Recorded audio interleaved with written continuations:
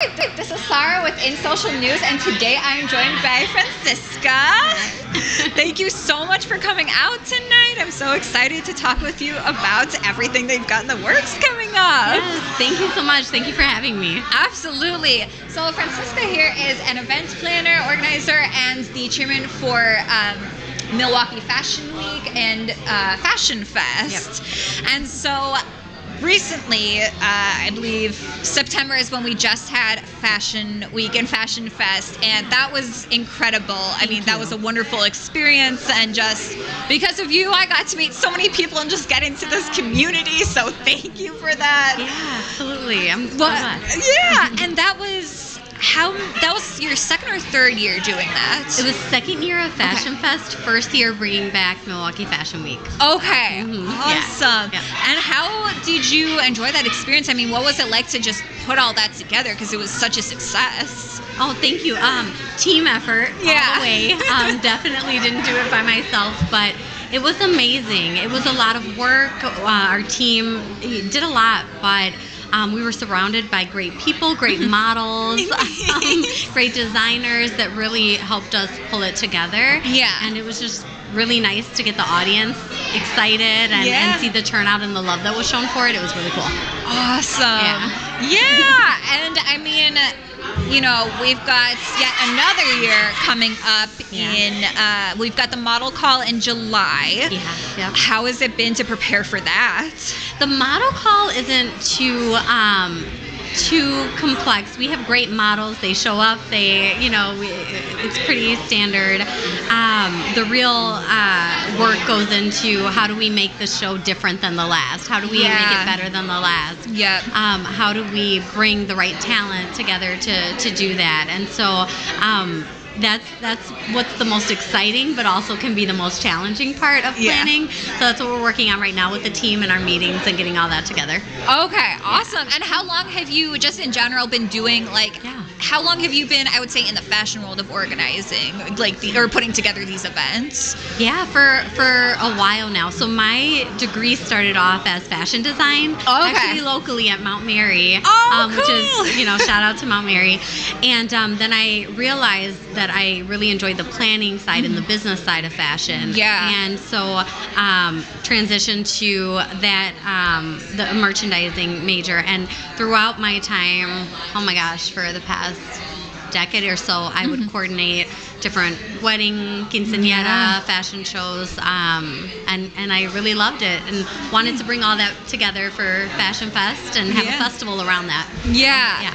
And it's been so amazing, too. Literally, everybody is looking forward to this next show again. Do you have additional shows outside of that you're working on or coordinating right now? Yeah, so we actually are partnering with the Milwaukee Art Museum right now for Art in Bloom. And so that is April 19th. Okay. And it's going to be amazing. Last year was amazing. So that's really exciting to have that partnership. So we have that in April, and then September will be the next batch of events, and we're doing a full week this year. So September 9th through the 15th, the shows will be on the weekend, but more to come. We have a whole week of fashion for the city. So. Yeah, absolutely. Have you been to any shows recently that were really inspiring to you, or kind of churning the ideas for what's to come for Fashion Week and Fashion Fest? Yeah, so December, our team supported our other team member, Carlos Vergada, and Copyright, and we went out to that show. And I know there's a few coming up that I want to attend, and I'm excited about supporting just as an audience member. So yeah. Awesome. And I don't know if this is a sneak peek or if you can talk about this yet, but do you happen to know kind of the themes that we might be seeing for Fashion Week and Fashion Fest? So with bringing back the week-long programming, so to speak, even though every day is not going to be a fashion show, what we really want to do this year is bring resources in addition to the fun shows to the models. So we are looking at how do we get talent agents there? How do we get different potential buyers there, or any resource that can take it above and beyond and past the show. So not so much a theme, so to speak, but that's really where our mind is, and how do we bring resources as well as a fun and amazing show to Milwaukee. How has this been like a changing experience for you? Oh, absolutely. I've met so many wonderful people. And just on top of that, like hearing, what you just said, you were able to meet so many people from Fashion Fest. Like that warms my heart. That makes my heart smile amazing. When someone's like, I was able to connect with so-and-so from the event.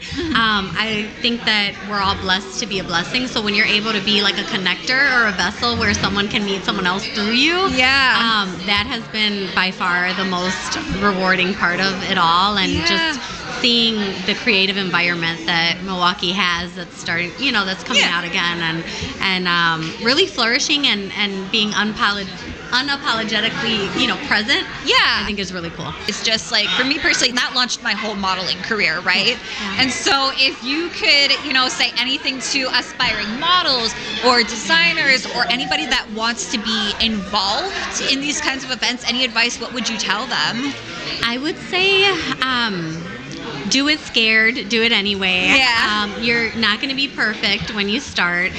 None of us are, even when we've been doing it for a while, whatever capacity we're in. And I think that a lot of times people wait for the right moment. You just got to do it. Be reliable. So if you give your word, communicate and make sure that you show up and just give it your best. And be okay with every door not opening, but don't stop knocking.